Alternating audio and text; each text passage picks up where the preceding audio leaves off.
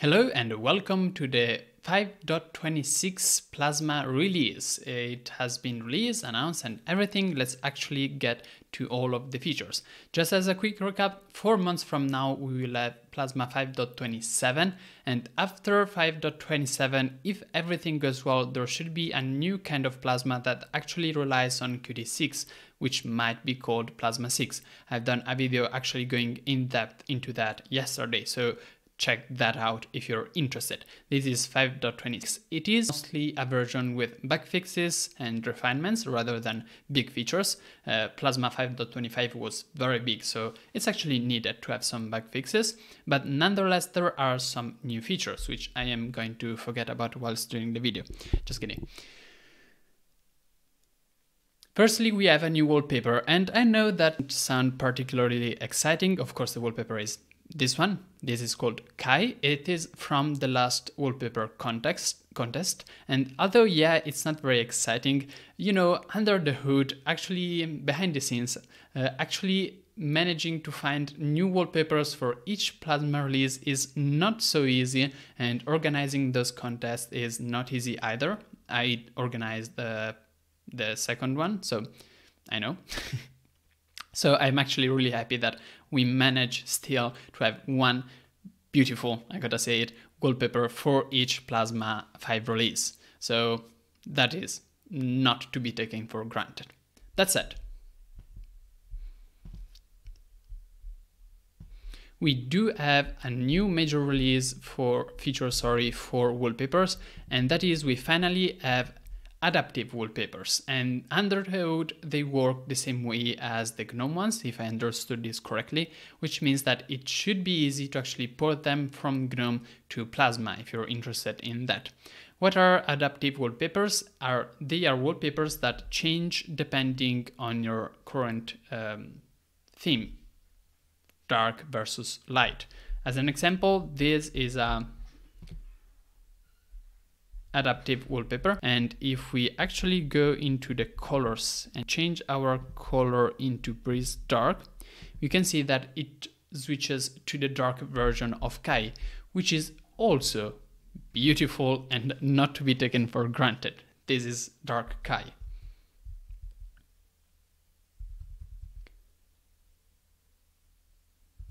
You might be asking why the light version of this wallpaper isn't the light version of Kai, but it's the old wallpaper, and that's actually due to the fact that this is still the testing version, and during testing we preferred to keep the old wallpaper for the light version, not spoil the new wallpaper yet. But you will get an adaptive wallpaper with Kai as the light version, obviously.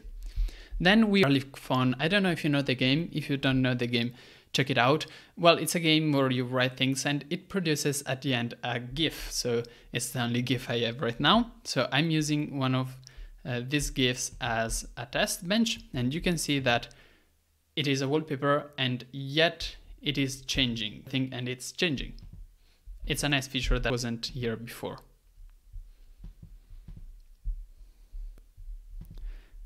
But let's get back to Kai, thank you. Then there's talk about widgets. Here's my panel. Resize the widgets on the panel.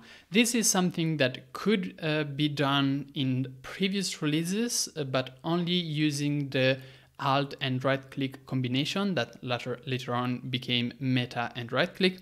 Then it was removed because it was more of a bug than anything. And now it's correctly implemented, which means that if you move the mouse to the corners of a widget, you can see that the mouse actually has the appropriate icon, and just by drag and dropping, you can change the kickoff. And you might be wondering why I'm not showing it, and that is because obviously I'm recording this while I record the video. Everything stops working. And you can do that. It's called timer, so let's pick it up. It is a super simple widget. It is literally just a timer. With right click you can set when you would like. By the way, artifacts that you see right now, multi-monitor. It has a couple of interesting options.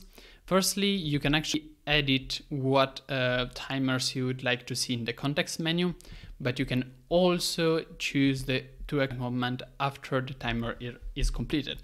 As an example, I can do this, and now this widget clock a bit here and very big. Then there are two new applications for Plasma Big Screen. If you don't know what Plasma Big Screen is, it's Plasma, Kde Plasma in your television, and it's supposed to be used with a remote. Very interesting project, of course. I will show you the browser. Of course, you know, it's meant for a television, so it doesn't look like it's meant for desktop. Cool, can navigate the whole UI just using the arrows and enter, which of course is what you would expect to have if you have a remote.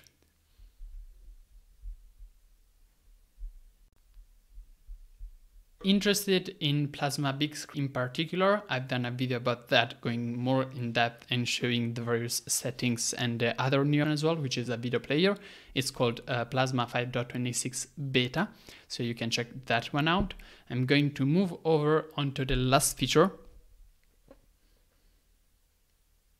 which is day's color, night's color, but for days. So what I mean by that, you might that Kde Plasma has this functionality called night. What this does is that you filter out the blue light when it's night, so you can actually sleep better in theory.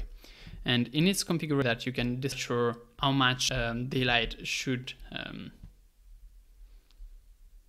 blue light should be filtered, just like this. The thing is that you can now filter light, blue light on the day as well, and you can decide how much is done on the day and how much it should be done on the night. You still want some filter in the day, and then